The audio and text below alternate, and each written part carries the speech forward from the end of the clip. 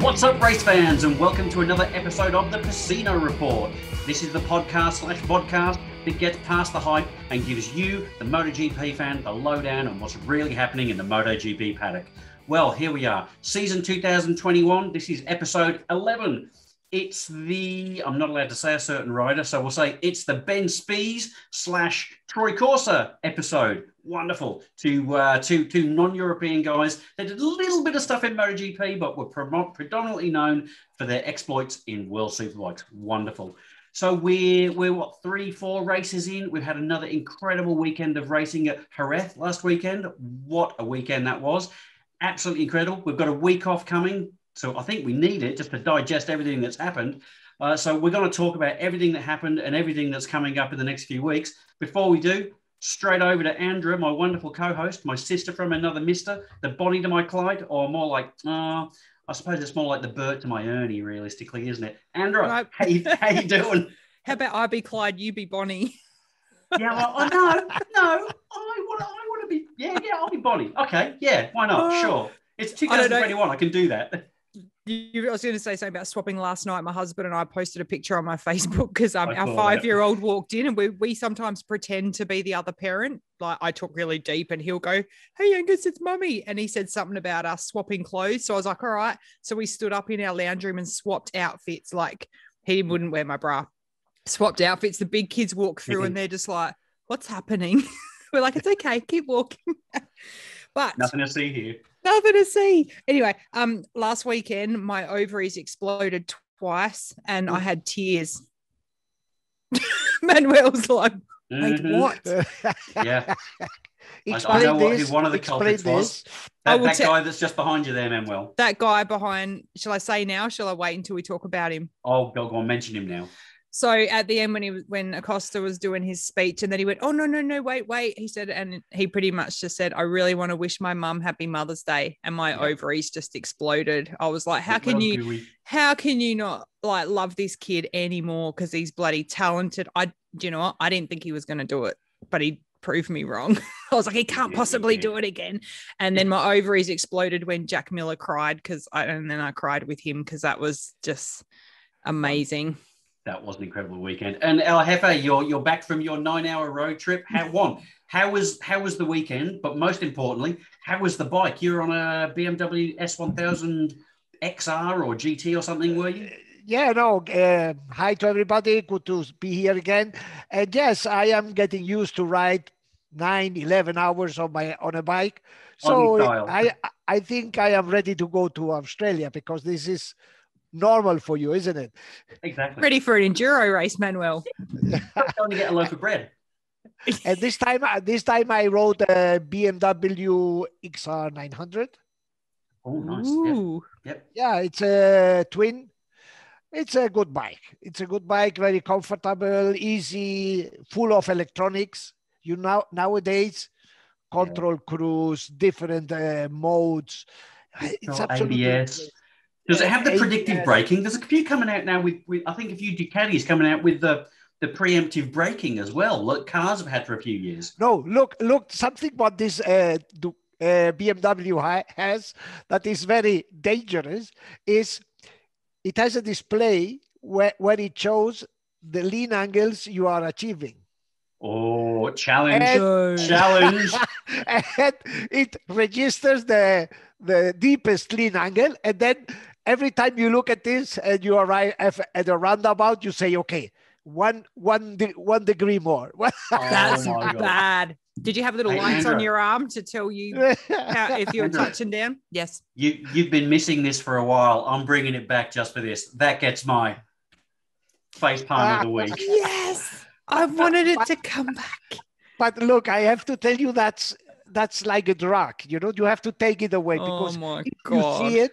If you have it on the screen, then you want to better like 34. Now, I don't. 36. Yeah, I don't know if they have them over there in Europe, Manuel, but here on some of the suburban streets, we have the signs that tell you to slow down. They have a speed camera registered, and they have the number on there. Yeah, you know where I'm going with this. They had to modify them a few years ago because you had hoons, as they call them here, going through these like city areas with lots of pedestrians as fast as they could to get the highest number and take a photo. So they had to modify them so it only shows up to 10 kilometers an hour above the speed limit, and then it just says slow down. It's a it's like oh yeah, sorry. We bikers are a little bit out of the world, you know, sometimes. Yes, we are indeed. So yeah, so how was the weekend, mate? Did you enjoy it? A lot. You know, Jerez is one of my favorite Grand Prix. The weather there in southern Spain is, you can't imagine how good the weather is. You know, the landscape, the food, it's like paradise for us, for bikers. I was so jealous. The only thing is that there were no spectators. Mm-hmm. But the races were good. The weather was good. We saw fantastic racing. We saw Jack crying. I didn't know that the Aussies also cried. I didn't know that. Mm-hmm. It's generally got alcohol in it, but we do cry sometimes. and there were so many things to talk about. No, we saw Marc Marquez returning. We saw Pol Espargaro opening the Talking about lack of unity. Honda is in a kind of a well, you know, they can't get out of that. We saw this guy who I have behind him, behind me here. This guy is absolutely amazing. We saw the Italians winning. So where do you want us to start? Let's start with that guy behind you. You choose. Moto3. We got to talk about little ovary boy. Yeah. First time we start talking about the mini bikes, right? Yeah, exactly. Yes. Can I say one thing? How pissed off is Massia that his teammates kicking ass? Oh my God, yes. That I can see that makes you really happy, doesn't it, Andrew? Even though I've got him written on the fridge that I thought he was going to win the championship this year. Yep, nice. So yeah, Manuel, Pedro Acosta, absolutely incredible. It's officially the most successful start to anyone's career. Yeah, look, before talking about Pedro Acosta, let me give a present to Andra about Massia. After the race, he was because he was so pissed off because I don't know who accommodated him. Onju took him and Darren Binder out. Onju on the last corner. Okay. And then his crew chief said, "Hey, why do you complain? You have done the same many times." And then his answer was, "Yes, but not in the last turn." You know, of course. Makes it 2 in a week, Andra. Oh my God, keep going. You're going to be unconscious by the end of this. Have a concussion. Oh my God. That Onju was scary to watch. Like we were talking about, I was like, this is getting dangerous. And I know we talk about certain, but he was making me nervous. And the next minute, bang. Did you see that Moto3 race, Manuel? Yeah. And who could not look at that, you know? Yeah. And, do you think he's going to get a penalty? I don't know. I don't think so. So because it was a last turn break, you know, with I don't know how many riders, but it was something that was more or less in the script. Did any of us doubt that something like this could happen with Onju? Something was always going to happen. Yeah, Moto3 every time. Yeah, exactly. And if not Onju, then someone else. And then post a photo. Oh, Darren Binder's bike could have killed me because it hit me in the neck. But it's like, you took him out.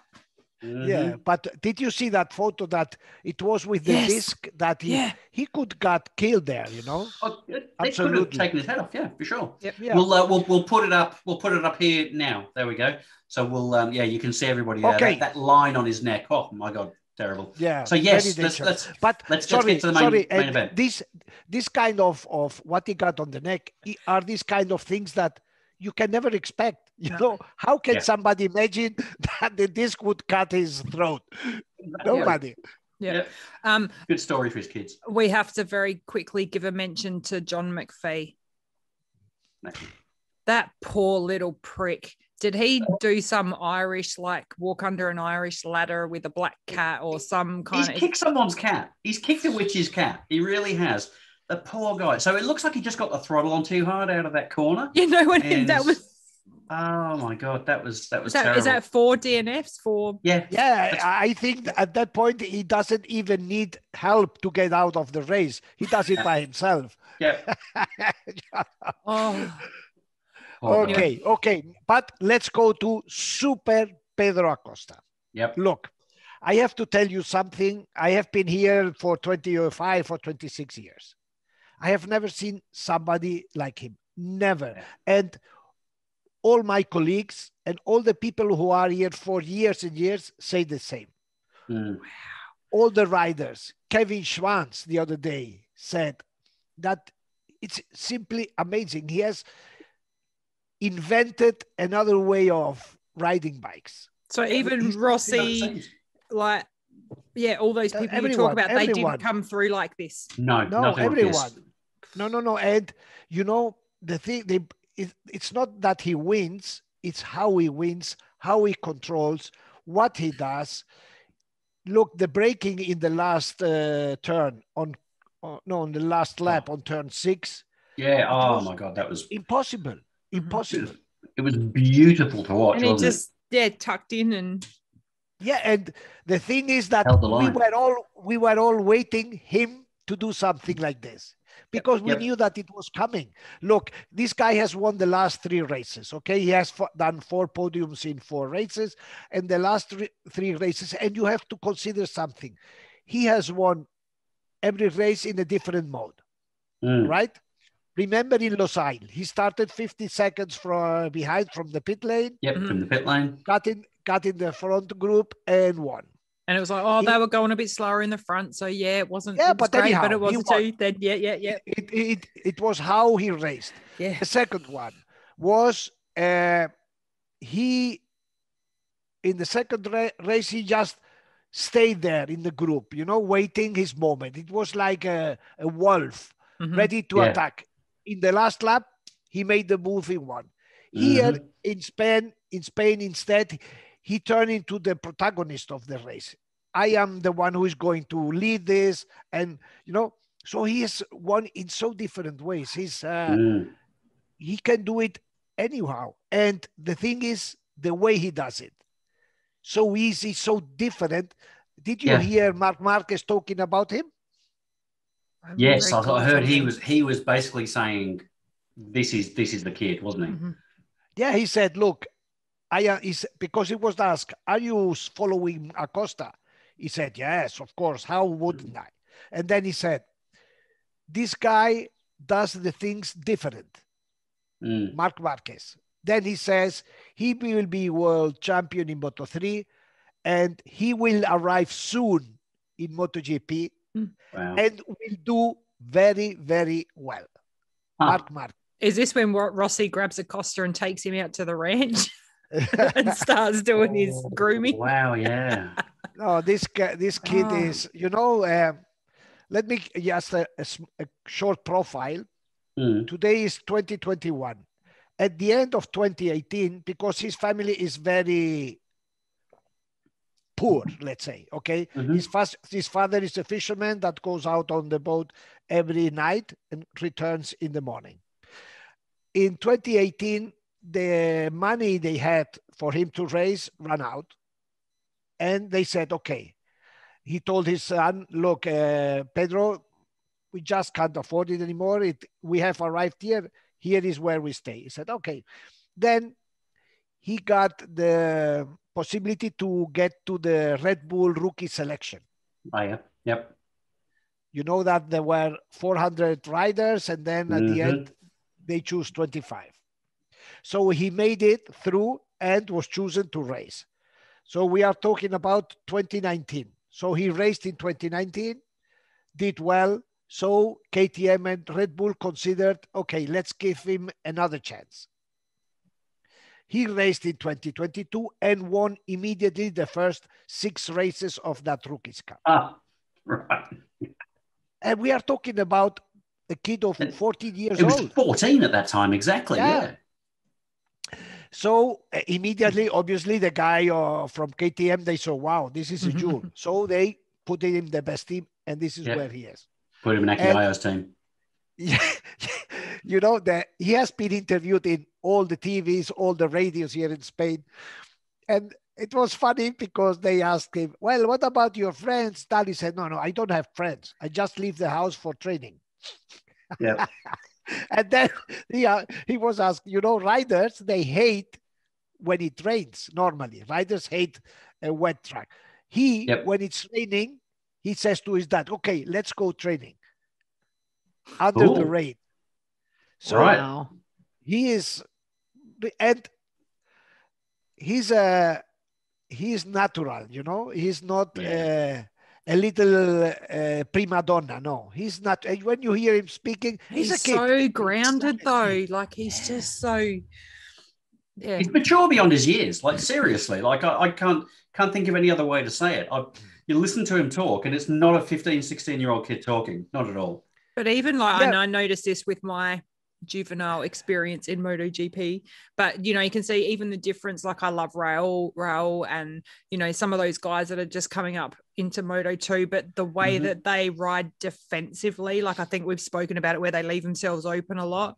Pedro seems to just have that. When he was in front, you could see they could not get past him. So even you can see he rides smarter. And if you watch the race, you can see that he tries during the race he tries things. He experiments. Okay, if I have to overtake here, I do it this way, and he's ready. So we all knew, looking at the race, that nobody could outbrake him in the last corner. It was impossible. The way he was braking it at that corner, it was like, in fact, I thought that he would overtake them in the last corner. But he was clever. He said, okay, there maybe happened something in that last corner, and I will not be able. So let's do it before and leave this as the last card to play. So no, this guy is going to write a lot of golden pages in motorcycle racing.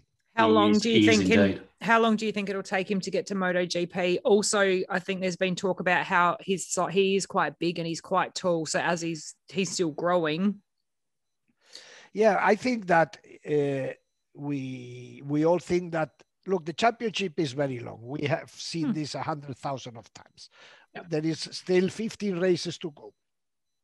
So anything can happen. But if things go normally, next year he will be in Moto2. But consider that he's only 16. So why hurry, Yeah. Yeah, exactly. They should not rush him, not at all. Yeah. And the good thing is that he's in the hands of the KTM Red Bull organization, They have experience, and the Austrians, they are not Italians or Spaniards, so they do it with a method, He's got a good steady crew around him. With order. If it would depend on us, he would be tomorrow on a MotoGP. But again, too, it's about progression, isn't it? And he obviously needs to quickly move to Moto2 to keep developing and maybe sit there for a while. And Andra, he's 16. So why rush? But again, he will obviously keep learning, but how much with his skill level can he learn from racing in Moto3 for longer? No. They're a whole different. Yeah. Moto3, he's showing. He's far above of the rest. Then he should go to Moto2. I tell you my opinion, because in Moto2 you start to work with electronics, with different. You work with a heavier bike, exactly. Yep. Yeah, and Moto2 is without a doubt the most competitive category in MotoGP, because they have almost all the same chassis, almost all the same the engine. So at the end there, the differences are basically in the riding. He can have Remy seat when Remy goes to MotoGP next year. Well, that seems like the natural progression, doesn't it? It seems like Remy moving up into the KTM team in MotoGP, and Acosta going up to Moto2 in the KTM team there. So, that would be the normal, yes. But he has a teammate that is pushing a lot as well. And remember that Remy, it's his fifth year in Moto2, while his teammate is its fourth race. Yeah. Yeah, and they're both having similar results. Oh yeah. So let's see how it progresses. It's very important. What the season has just started, you know. Yeah, and I think before we progress to up the categories, I want to give an honourable mention to Jeremy Alcoba as well. He's given up having fights with McPhee now,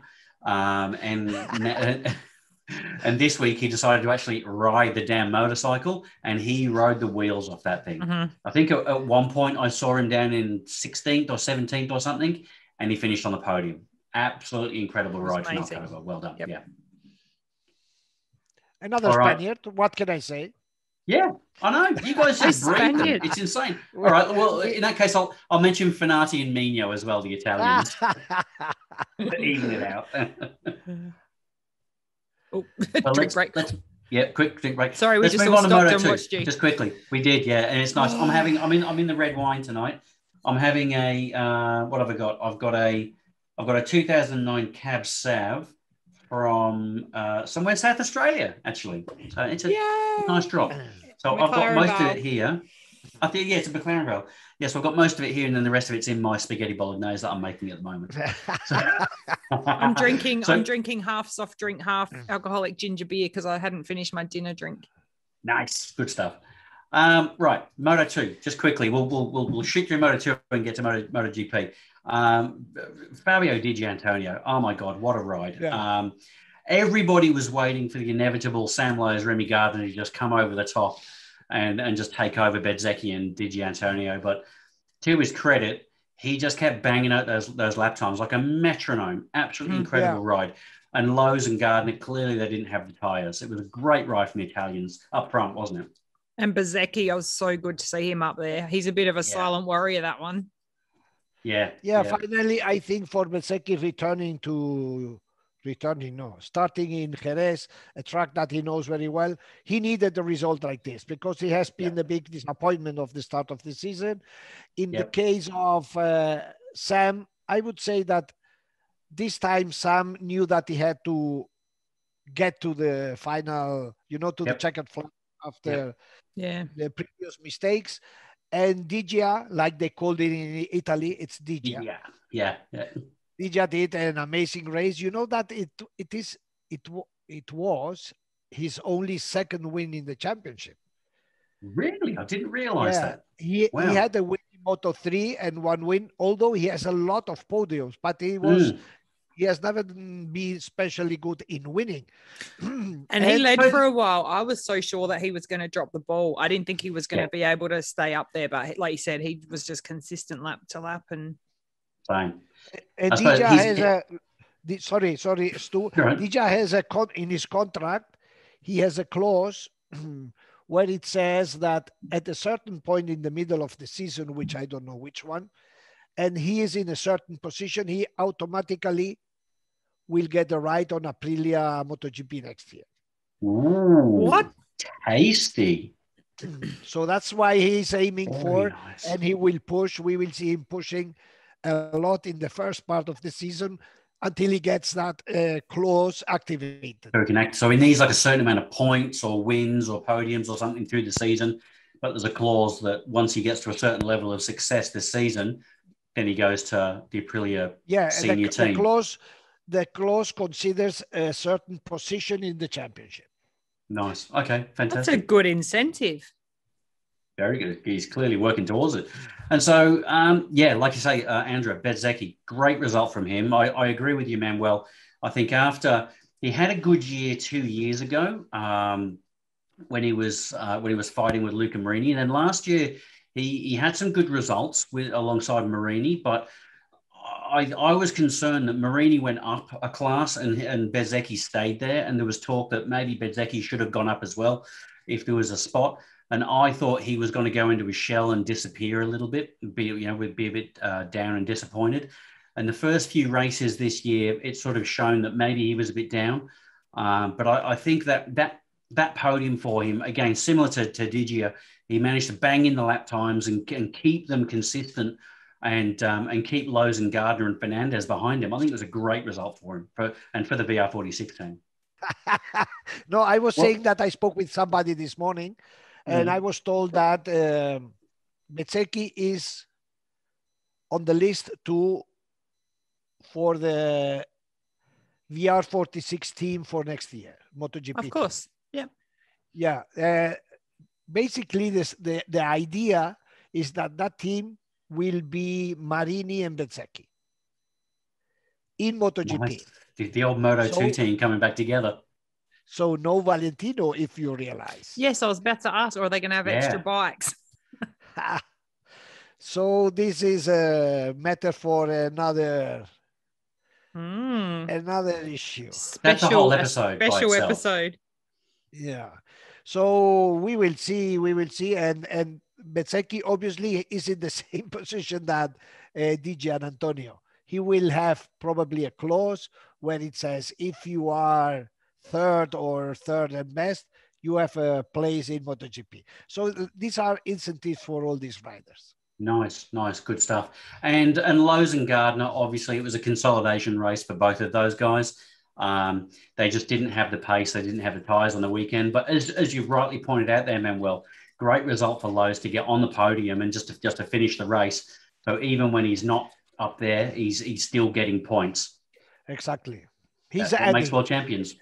Yeah, and look, I think that Lowe's and Remy, they are clearly pointing to the championship, so they have to be clever like they were. Exactly. There are days where you can do fourth, finish fourth. Get the points. Instead of finishing sitting in the gravel, Yep. So this is being mature. This is mature racing.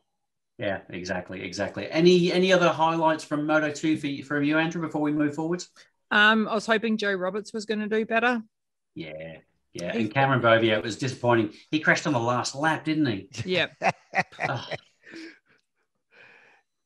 I was about to say something about... Look, I have to tell you something. Bobier is starting better than I expected.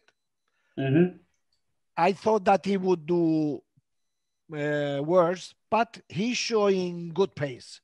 He's showing that the level in the Moto America Championship isn't as low as I expected, really. He's doing a good job. And remember that Bobier also raced in the Rookies Cup some years ago. That's right, yes. He did very well in the Rookies Cup. In fact, I think he won. I have to check, but he did very well. So he knows a good part of the circuits they are going to now.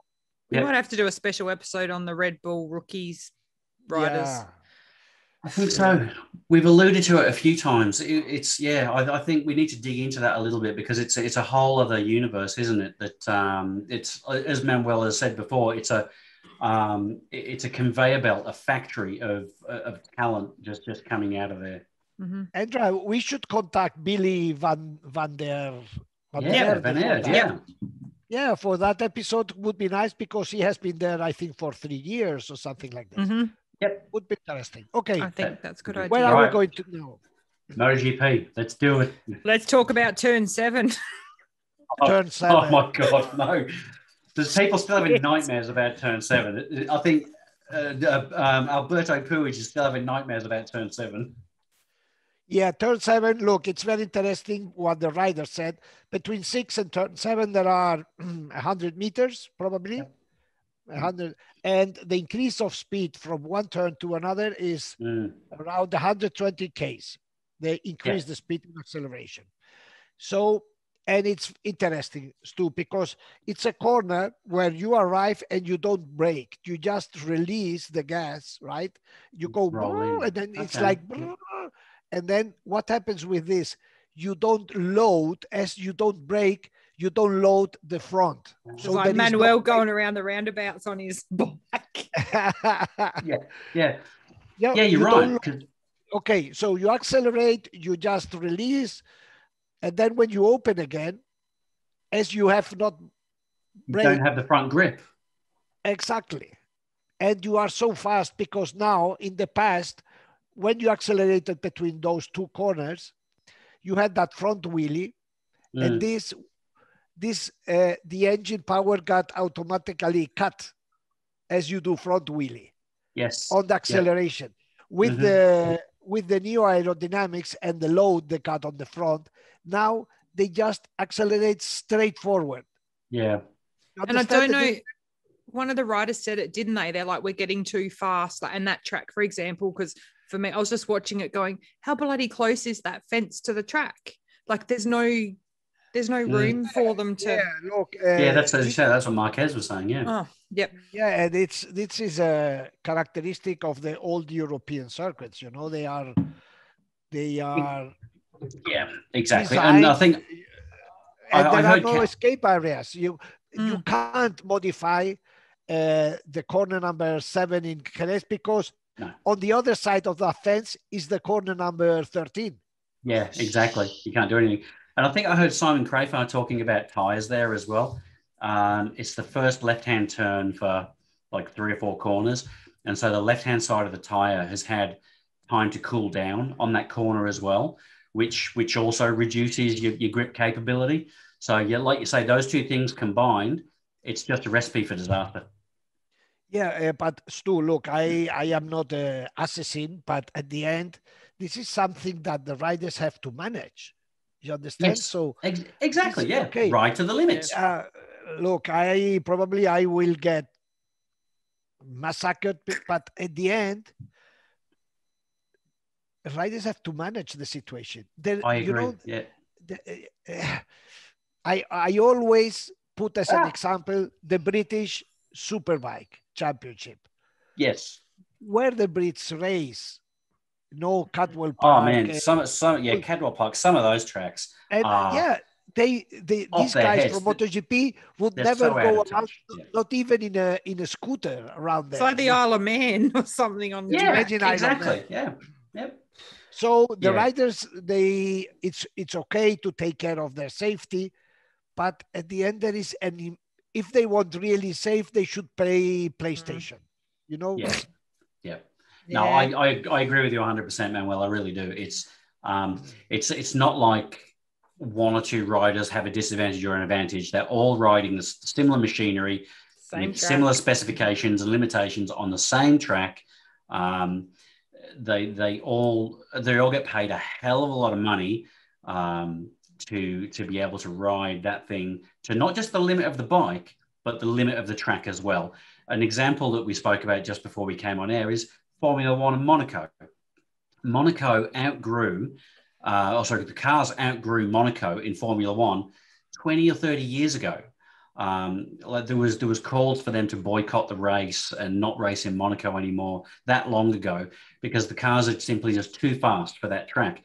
But they continue to race there because of the historic sentiment and value of the track.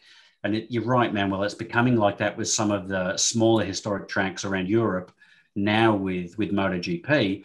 And your amazing example is Cadwell Park and British Superbikes as well. Those club tracks that people are racing on. It's the same for everybody. Get on with it. Do your race. God bless the air fence. Yeah, exactly. That's it. Yeah.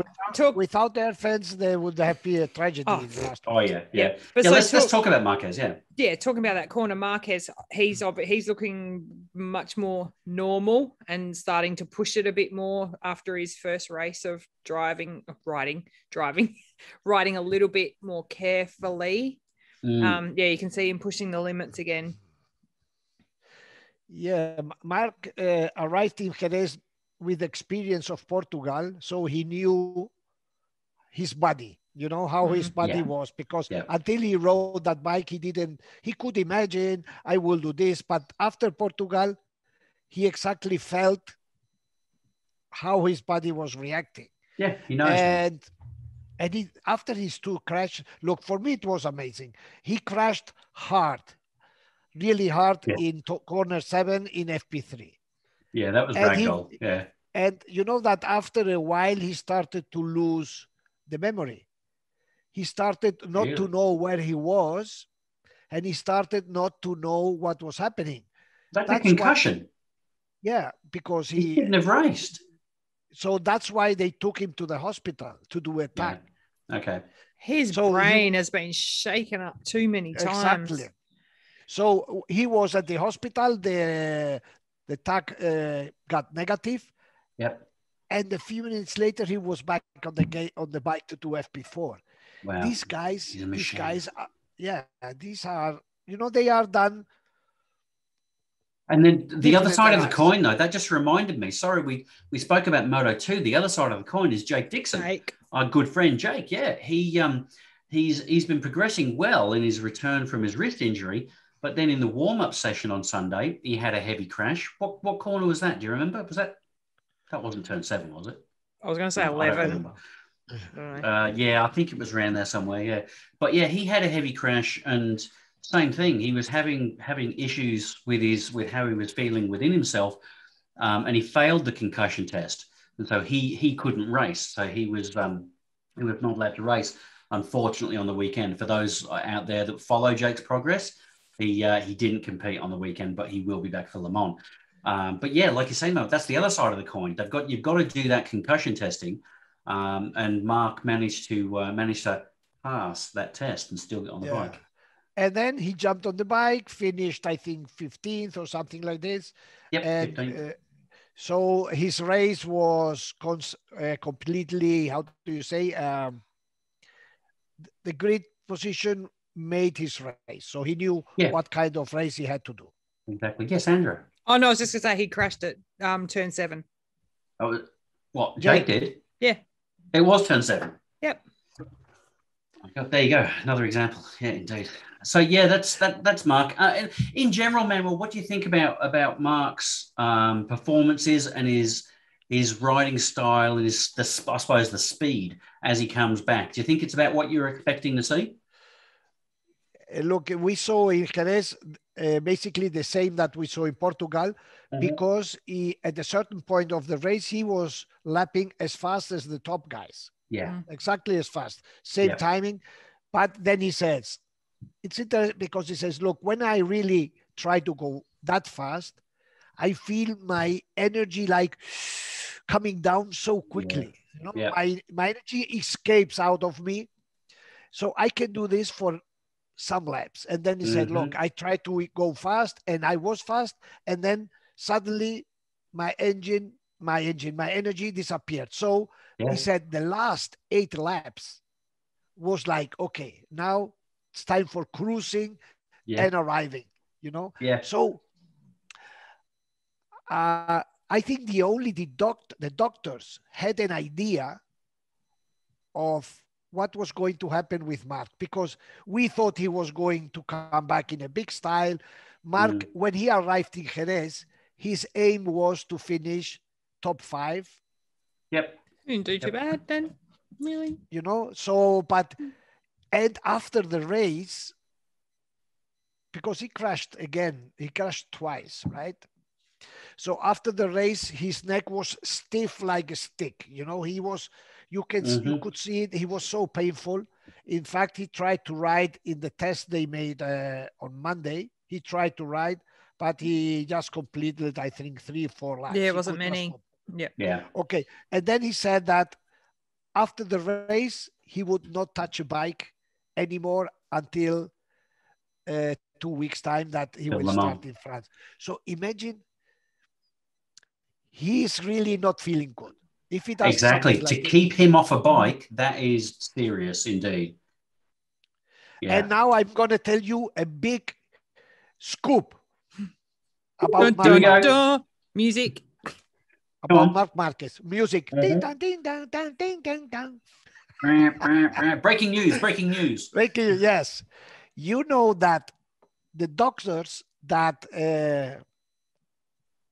took care of the third surgery made Marc Marquez sign a contract in which Marc assumed the compromise, the risk. No, he assumed that he would follow to the comma all the indication of the doctors. Right. Okay. Yep. On the contract. So if they say between Jerez and Le Mans you don't write anything, then he has to do it legally now. Legally, because they said our image or our reputation. Reputation? Exactly, that's the word. Our reputation will be in here on the table, and we don't. In your hands. Yeah, happen the same that happened with the first Doctor. No opening windows in between. I was races. about to say that. Yeah, it's got to be in the contract. No opening windows. Now all the windows are automatic with yes, full remote control. But it's the first time I have heard something about that. They made it sign the contract. You can't blame them though after the first couple of episodes, right? Yeah, the guys got form for sure. I must say though, I'm very much enjoying him. I wasn't very happy about him coming back because I thought it would really mess up everything. As in, he'd just dominate again. But I really like he brings something really different than anyone else, like that real psychological killer. He's different. Yeah, even without him having Mark, even without him having results, you can see there's a different aspect during practice and qualifying now, can't you? The all games and exactly. Yep. And I've just checked. He finished 9th. He's 15th in the championship, and he finished 9th on the weekend. So obviously we know his teammate Pol. He crashed in the same corner as well. We know there's some issues, I suppose, or problems with the 2021 chassis with that bike. Those guys are not happy with that chassis at all. Pol is having all sorts of problems. He's talking about disunity in Honda. And meanwhile, on the other side of the fence over at the LCR team, you've got Taka, who started the weekend in Jerez having average lap times or not good lap times, switched to his old chassis, the non-carbon insert chassis. When you say the immediately, that's the frame. The frame. I was going to say what, but how does the chassis impact? Isn't it more the motor and the electrical and all the other? How does the chassis? Oh yeah, it's a great question, Andrew. So realistically, the chassis of the bike allows the motorcycle to flex and move under the rider to give them an amount of feel. And Manuel, feel free to stop me and tell me if I'm talking crap here.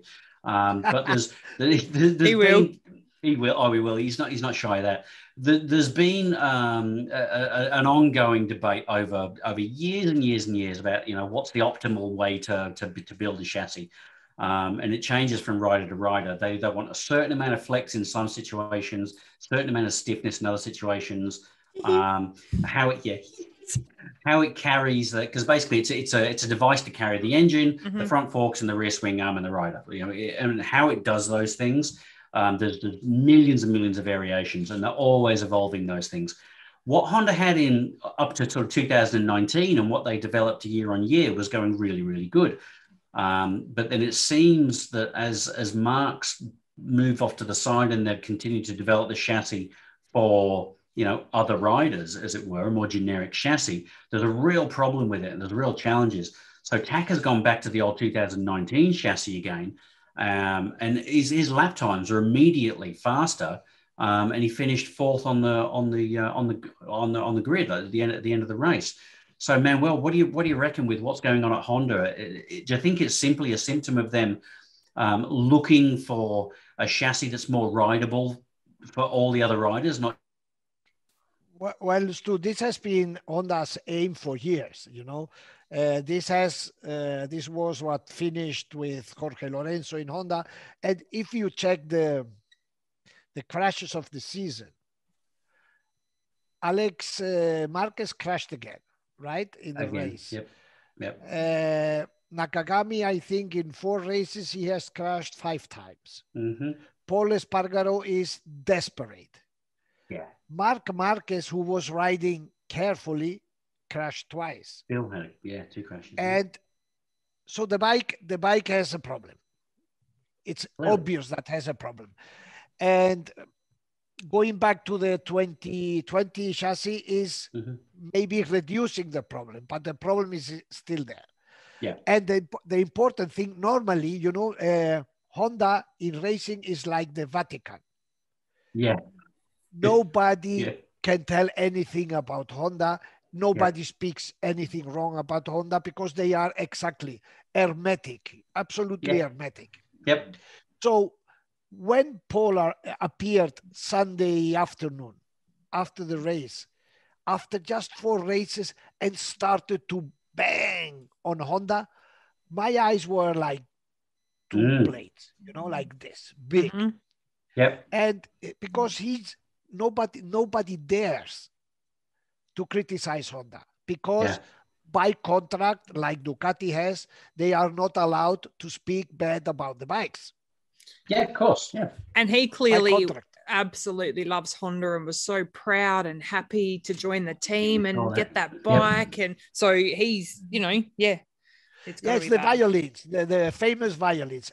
Andra, I bring in the touch. I'm here for the touchy-feely stuff. Yeah, no. Don't trust anything. I said, Manuel, on the weekend when they showed a clip of Marc Marquez crying when he was trying to do his interview, and I turned to Adam and I was like, Manuel, just go, that's bullshit. He's faking. Yeah. And sure enough. He's like, 2 minutes, I come back. I will tell you something. I can't mention the name, but somebody who is in charge of communication inside the team. In fact, there are two. So one is 50% chance. No, one is senior, the other one is junior, right? No names. Okay. The senior in Portimao told the junior guy, don't trust anything what Marc says. Yeah. Ooh. Because he plays mind games 24/7. Yeah. Of Honda. Because everything. Even internally. He's acting. Everything he does is, I nearly said naughty words, is mind games. He's everything. So let's move forward. So that's why when Pol appeared and he said things like, I don't know if I am fast or slow with the bike I have because I can't compare myself with anybody. Yeah. Because each of us did race today with a different bike. Yeah. So am I fast or am I slow? And then he says, I am acting like a Honda employee. Honda gives me a bike and tells me, ride this bike. And he says, I don't know which bike I am riding. I don't know why I am riding this bike, which is the reason why they are looking for me riding this bike. Said, as I don't know what I am riding, I can't help them. And then he says, they can't help me. And then he says, exactly. That's the thing. can't help myself. Yeah. So he was bam, bam, one after. He said, well, I feel confused. And he says, and I think inside the box, there is also confusion. Yeah. Yeah. So I think so. Then I asked him, Pol, it looks, hearing you, for me, it's very clear that you don't understand the method, the working method, Honda's working method. Of Honda, yeah. And he said, well, I have to say that it's very different from where I come from. And then I told him, okay, I'm not going to push more because I'm putting you in yeah, exactly. Yeah. Best we leave it there for now. Exactly. So, Manuel, what do you anticipate is going to happen with Honda? Obviously, something needs to give. No, look, it's not that easy. Monday, they had a test. Right? And suddenly, 24 hours later, Pol's speech was, I am very happy. We did a lot of progress. Because he's been taken out the back the night before. And... Or maybe he has a clause where it says minus 15,000 every time you speak another one. Yeah. You didn't read that one before. They went. Yeah, suddenly the violin started to sound in the Repsol garage again. You sound like such a journalist. But look, after Pol's speech on Sunday, it was Marc's turn, right? Yeah. And I expected, because Marc is basically the Honda ambassador and he knows the company very well. Yep. And I said, okay, now Marc is coming out and he will not admit what Pol says or saying the opposite. But no, for my surprise, he didn't stick the knife that hard, that deep, but he says things like, well, today riding behind Pol, behind Stefan Bradl and behind Zarco, I started to understand some things we have to work on, some areas. He said it more diplomatically. Yes, and then it was the following sentence was the definitive one. He said, because what I don't want is to get lost, like we did in 2015. Yes. He said, in 2015, we got lost, and it took us a long time to get back on the right trail. He said, this is something we have to avoid, yes or yes. Yep. So basically, he said the same, that there was a confusion. This was the year without Marc. Yeah, that's right. And I think that comment as well, to me, when I heard that, I felt that was pointed more inwards to Honda than outwards towards the media.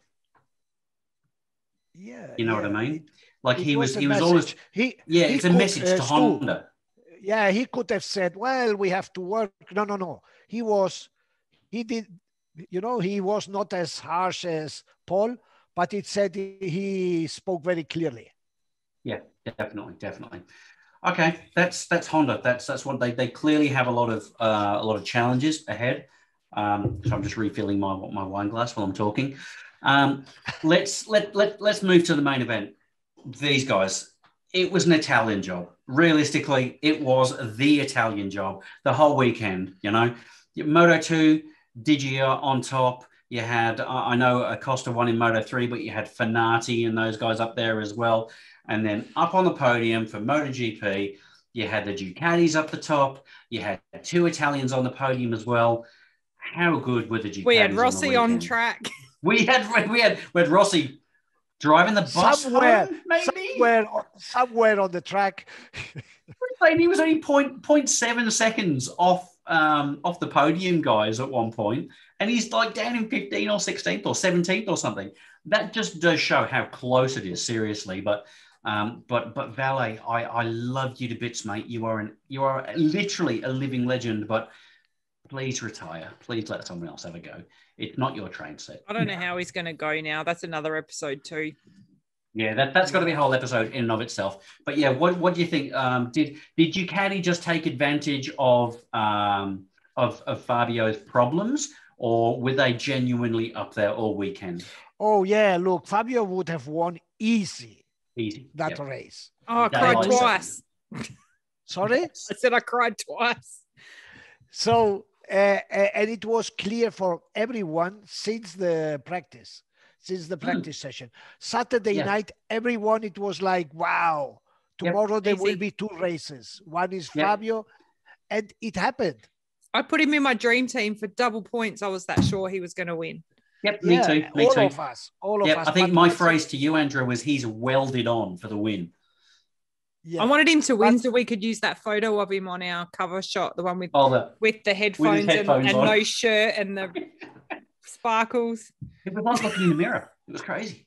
Sorry, Manuel, please continue. Go on. No. I was saying that the script was happening until suddenly those arm pumps problems appeared. And this opened another chapter, because after the race, we realized that there were many of them with arm pumps. Many. Pol Espargaro on the Ducati, Petrucci on the KTM. Jack had it the other week and his arm busted open. Jack, and he just had an operation. Yep. Yeah, and Lecuona had an operation after Losail. So, and then obviously the question is, what is happening? Yeah. You know, because arm pumps there are always been, but not all of a sudden all have arm pumps. I was so sure there was something wrong with his bike. I was messaging Stu. I'm like, did you see smoke? I think there's smoke. Must be an engine problem. Something's gone wrong with his bike. Like, I thought it was an engine problem. Fabio. And he just kept dropping off. It was like, the commentators were saying that maybe there's a tire problem, but we were watching him. He was full commitment, full lean on corners. And he was getting good traction coming out of the corners. There was no slip. It was clearly not a tire issue. And so I was thinking it must be like an engine or electronics issue that's limiting the amount of power he can get out or something. But yeah, wow, arm pump. That's crazy. Arm pump. And this is another consequence of the increase of performance of the bike. That's the other thing, yes. The famous wings, what do the wings do? The wings squeeze the bike to the floor, right? Mm-hmm. And also this whole shot system or this that makes the bike lower when you got on the straight. Mm-hmm. Yep. And you are in the airplane business, you know, with all this weight on the bike to move the bike. You know, more the effort. agility of the bike. Yeah, but tons is like having tons of effort to do. And they've got to keep it in check, don't they? They can't. You can't out machine the person. That's a great point, Andrea. Exactly. You know, going back, it's all related. Everything that that Mark was saying about the bikes becoming too fast for the tracks.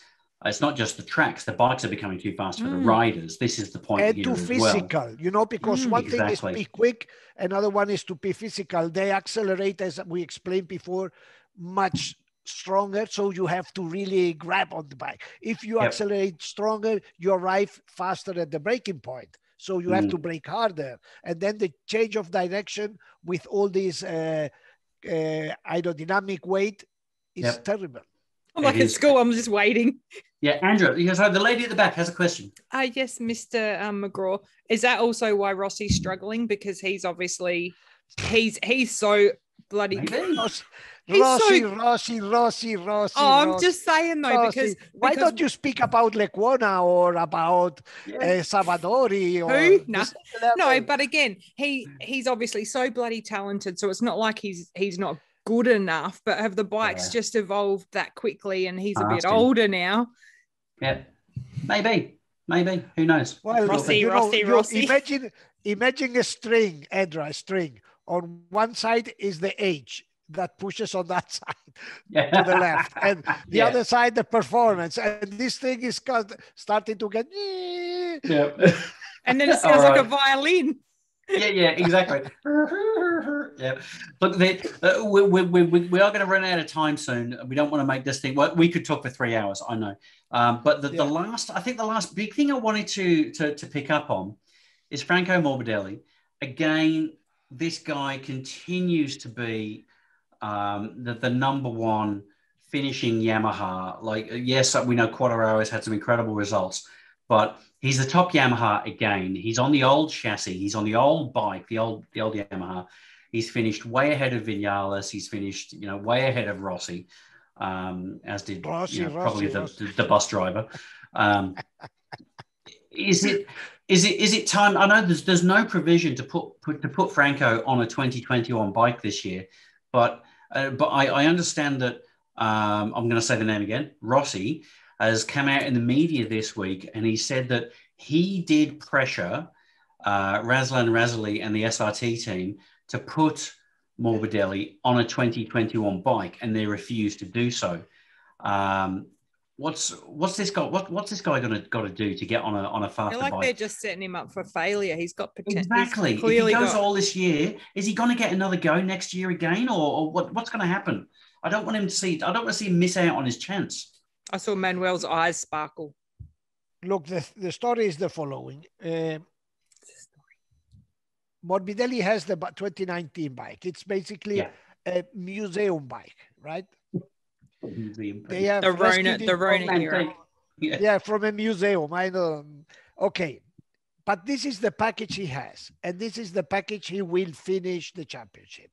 So there is no issue. Keep on going around. So he knows, he has accepted this, and it's the best thing he can do.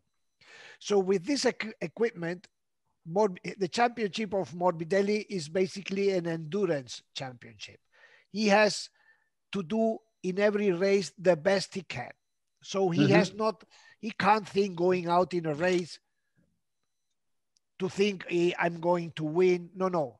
His mission is to do the best. So I told him this. I said, Franco, for a rider like you, isn't that frustrating? I was about to say that, yes. He finished runner-up in the championship last year, for God's sake. Yeah, but he said to me, look, I have to be consistent. And then I said, but isn't that frustrating for a guy who wants to win the championship? And look at his answer. And he told me, well, consistency made Joan Mir champion last year, didn't it? Mm-hmm. Ooh, good point. Very, very, very valid. Good point. So this is a positive look at the situation, you know, half full. Yeah. Yep. This is how it has to be. Then they said, I heard voices, no, porque Valentino in the last gentle look at you talking about Rossi. Hey, Rossi. Rossi should give him his 2021 bike. Yes, he should. That was what I was getting at. It's not possible because the engine are frozen and Morbidelli's engine are different. But they're in the same team. Can't they just do that? No, because at a certain point, if they were fighting for the championship, the team could give the other rider, you know, no way. He will finish like this. Okay. Forget the story. So when you hear Rossi could give him the bike, nonsense. He would. If he could, he would. Rossi. Look, I tell you something. I was sitting in the press room with the Italian journalists. Yeah. And after every single day, when does Rossi speak? And he had finished 15. I looked at them and said, look, guys, he's not even here. the reality of your racing is a guy called Pecco Bagnaia. Yep. The reality of your racing is a guy called Franky Morbidelli. And you keep, when Rossi finishes 17th, did you hear Rossi speaking? Did you? Come on. And then the following day, the headlines of the sport magazine in Italy, Rossi, what is happening? And the other guy has finished on pole. Really? He's finished on... Oh, my God. That's crazy. Rossi. All right. Yep. You've convinced me. That's enough Rossi. There's our next promo video. Rossi. Hey, can I have that as my ringtone? That's going to be my next ringtone. Yes. Is Manuel going, Rossi. Awesome. Now, let's talk about Pecco. He is now the World Championship leader. He's up there. What do you reckon, Manuel? Well-deserved, consistent performances? Is he really a serious threat? The interesting thing in Jerez was that we had these two guys you have behind you. They did 1 second. Ducati on a track that historically was a problem for them. And with completely two riding styles. You know, aggressive Jack, hard breaker, harsh accelerating, while Pecco is the opposite, smooth like butter, you know. Yeah. So this means, one, that Dalinas was right when he criticized Dovizioso, in my opinion, because Ducati for years have been in the hands of Dovizioso. It was when Dovizioso was fast, the bike was good. When he was slow, the bike was not good. Now, with this rider, they have shown that maybe it wasn't the bike. Yeah. Because they kept saying, it wasn't a Ducati track. Ducati haven't won on that track for however many years. And it's got too many little dinky, rinky-dink corners. The straight isn't that long. Look, the people have very short memory. Jorge Lorenzo, in his first year on Ducati, he did podium in his third or fourth race in Jerez with the Ducati. The following year, remember, he crashed with Dovizioso and Pedrosa when they were riding for second.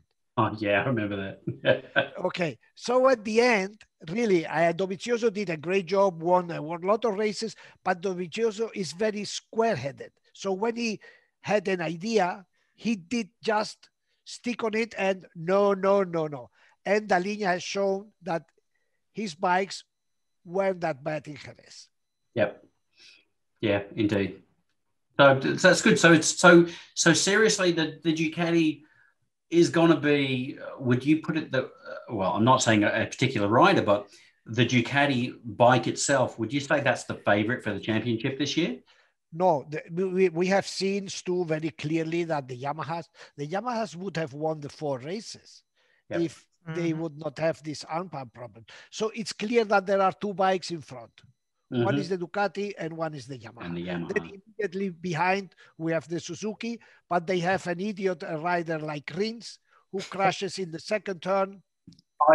I wanted to get to that. Like, seriously, for me, it's normal operations as you. And then always does it. He does the race lap record. Yes. Hang on. Yep. Hang on. Yep. I had all these people messaging me going, I'm so surprised Rins crashed. This was crashed the other week. And I was like, no, this is normal. Just wait and see. And then he did it again this week. I'm like, see, I told you. Next time, tell them to call me. I will, in 2 minutes, they will see, they will understand the reality. Exactly, yeah. For me, no, he's got nothing. But Joan Mir, good performance. Couldn't make it onto the podium, but a solid performance for him. I think similar to last year, he's starting to pick up the results. He's just generating points, doing the same thing. So yeah, maybe he might start to put some good performances in. Maverick Vinales, seriously, the guy's a clown. Like, what is he doing? He can have such an incredible performance one week, and then next he does this. Like, Stu, he's the world champion, or Saturday's world champion. Yeah, exactly. Then, Saturday's world champion. Yes. And then he arrives on Sunday, and when there comes out the list of the tires, the tire list, and he all and suddenly point one rider who is choosing a tire that no other one chooses. Yeah.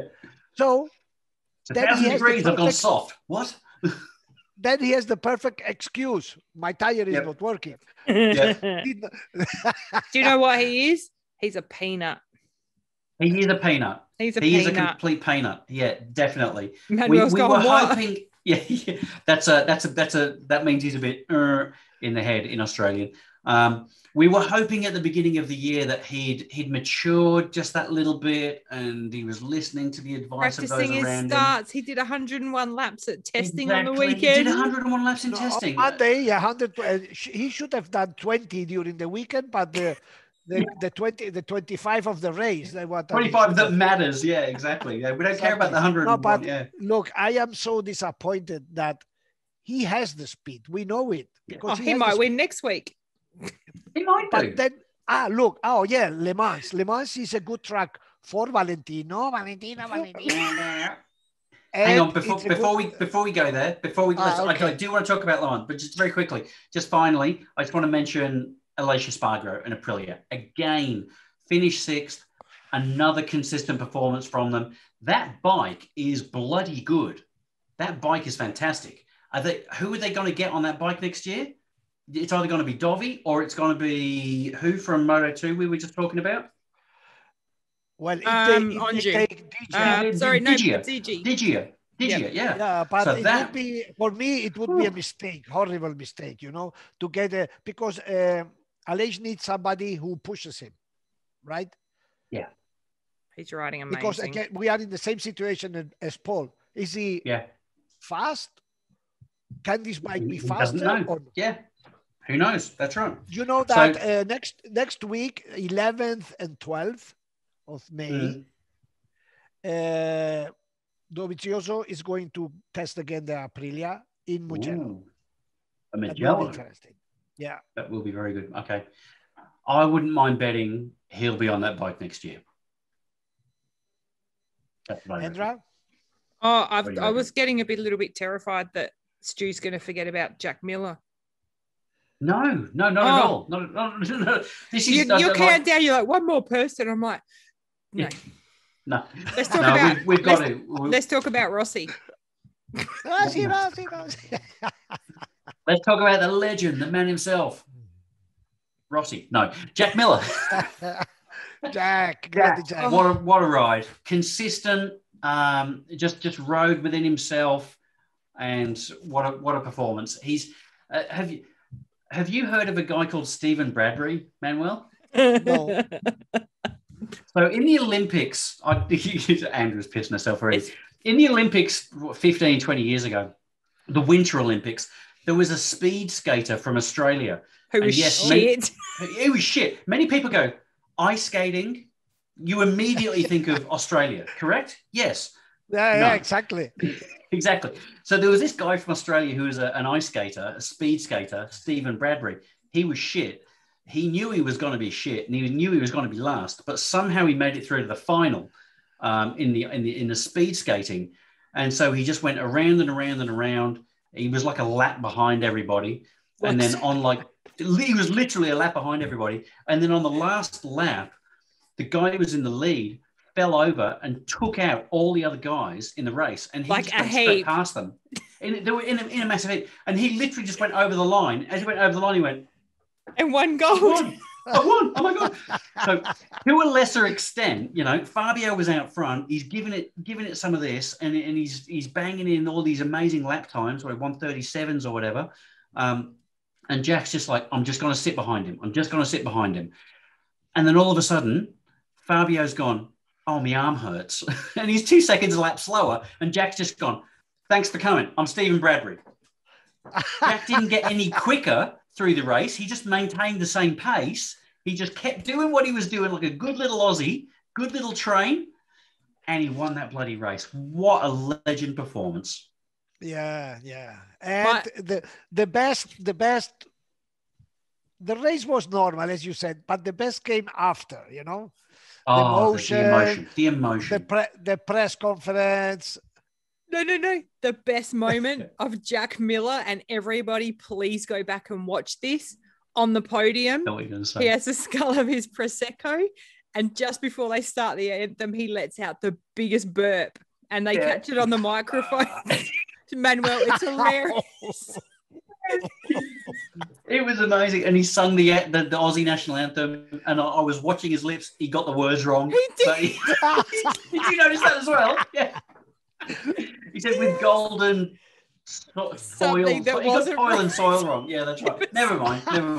But it was incredible. The emotion's amazing. Can we put in the little video of him burping? I know it's inappropriate, but it's so Aussie and so good.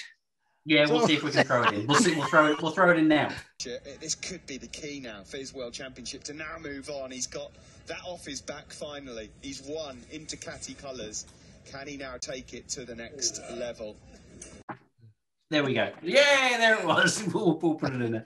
Indeed. Yeah, no, it was fantastic. But it is good, isn't it, Manuel, to see a first-time winner. I know he's not really a first-time winner, but he won in Aston in 2016. But that was very much an anomaly when he was with the Estrella Galicia team in the wet race there.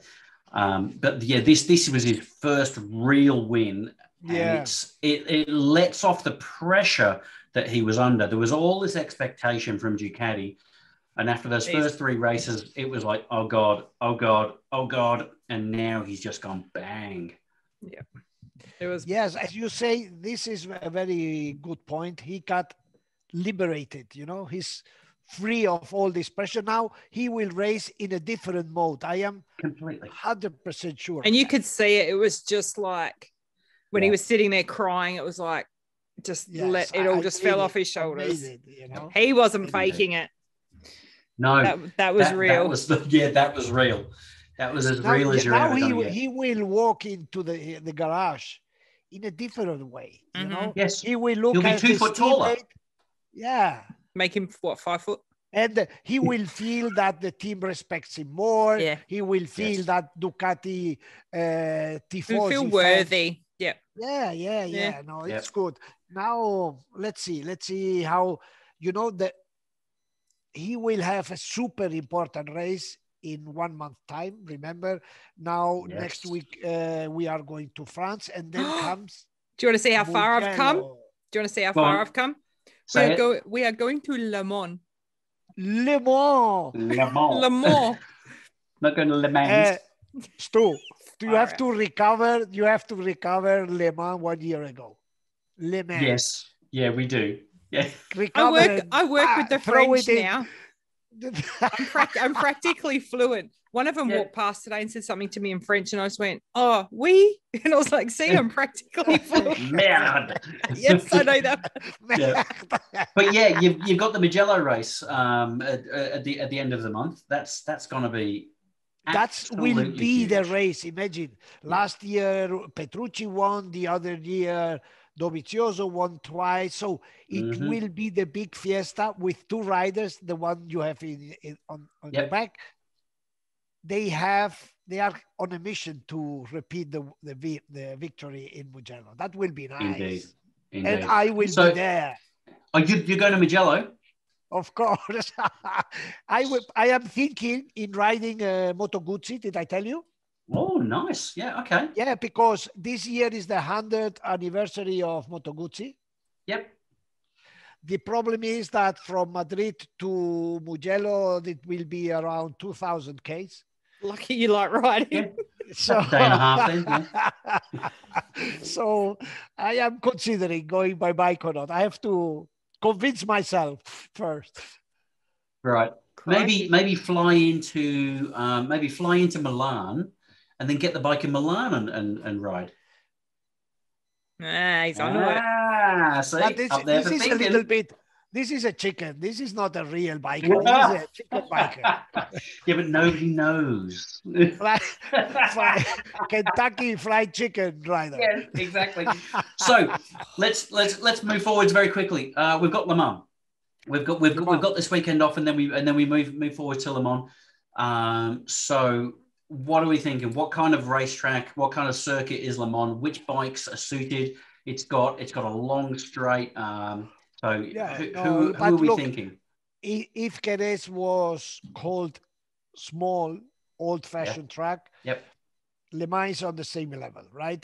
Normally the Yamahas are good there. The Yamaha work because it's a twisty track. We will see. I would, because look at the situation. Fabio Quartararo will be have done his arm yesterday. He went to France to make surgery, and Fabio is arriving at his home race. Zarco, Fabio, imagine the pressure they have, and imagine Fabio having been the big favorite in all the races so far. He won last year, didn't he? He won last year? No, Petrucci won last year. No. Oh, I thought he won at his home. No. And that was where Marquez got on the podium. And Zarco also will be, so it will be an interesting race. Yeah. But yeah. Well, all of them are. It's just us that we are completely hooked on that. So for us, I'm trying to plan a trip to Western Australia to meet my baby niece, and I'll keep free. I was meant to be there now, but because they had some cases, I postponed. But I'm like, I can't go on a weekend when there's races. But I said to my husband, but if I'm over there, I'm watching the race. I don't give a shit who's there. And if we're recording the podcast, well, I'm recording the podcast. See what's become my priorities. Oh, don't worry. Next week when we record, I will be in a hotel room in New Zealand. What? Wow. Yeah, I will. I've got a work trip. Oh, you poor thing. Are you okay? Yeah. How are you going to cope? Well, with me, I don't know. So, okay, but look, I think we should consider to do a special VR46. Yep. I think so. There's a lot to talk about. You know that, the team that has been announced, the VR46 the sponsorship. Team, and I have a lot of good reserved information. Next week. Okay.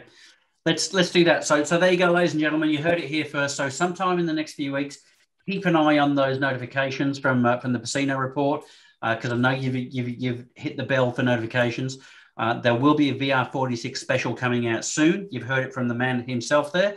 Boss, before we head off and I go and have my spaghetti bolognese there, is there anything else? That place that Remy went to? Yeah, that's that place that Remy went to. Bolognese. Any other key points that you think we might have missed talking about on the weekend, or can I go and have my dinner? No, go ahead, because there is nothing worse than cold pasta, you know. Exactly.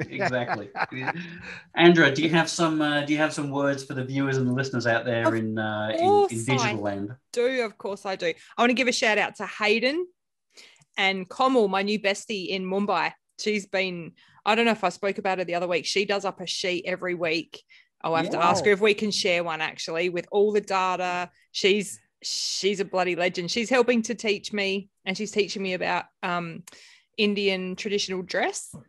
Oh, nice. Yes. But yeah, so she's one of Yash's mates. So yeah, we've been having lots of chats. Also, I was on the virtual wall for the MotoGP for the race on Sunday. Yeah, Manuel, you were saying there was no crowd there, but there was a virtual crowd, and the Pecino report was representing. Oh, it was so funny. Wow.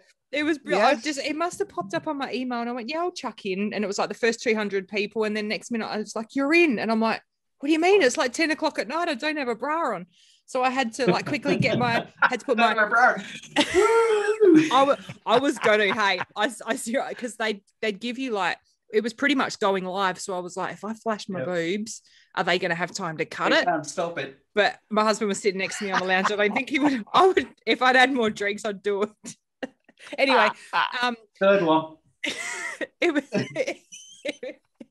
was good fun, but you have to sit and wave for like 30 seconds. It gets really It was psychotic. It was good fun. It was lots of fun, and there was lots of Rossi fans on there, by the way. If you looked, there was one Fabio fan.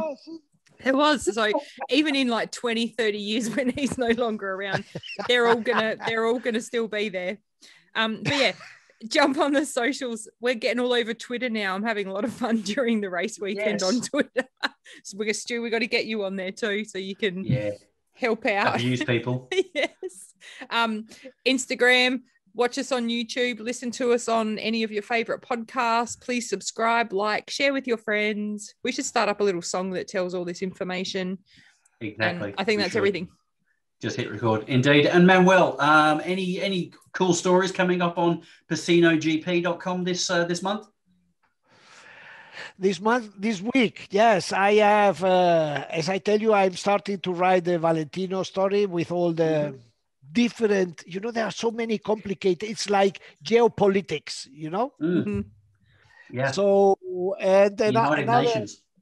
Yeah, other stuff that I don't remember. There are so many things. There's nothing more important than Rossi. Exactly. Rossi. Indeed. But that's it. Get yourself over to PecinoGP.com or PecinoGP.es if you're in Spanish. Exactly. Vamos. And we will see you. Are we going to record next week? I think. Yeah, let's do it. Yeah.